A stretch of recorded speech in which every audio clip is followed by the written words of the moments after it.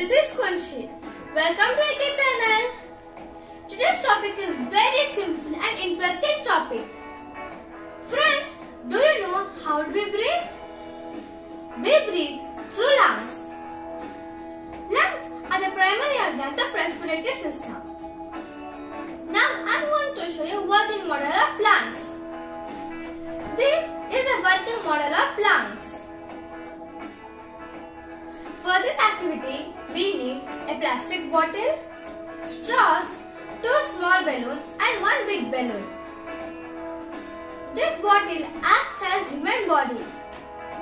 The balloon which is at the bottom acts as diaphragm. Diaphragm divides the body into 2 parts. The 2 balloons which are inside the bottle acts as lungs in this activity.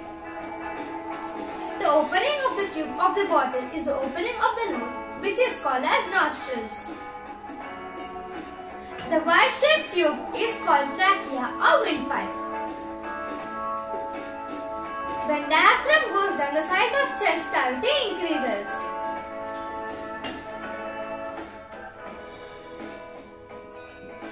Inhalation process takes place when size of chest cavity is increased.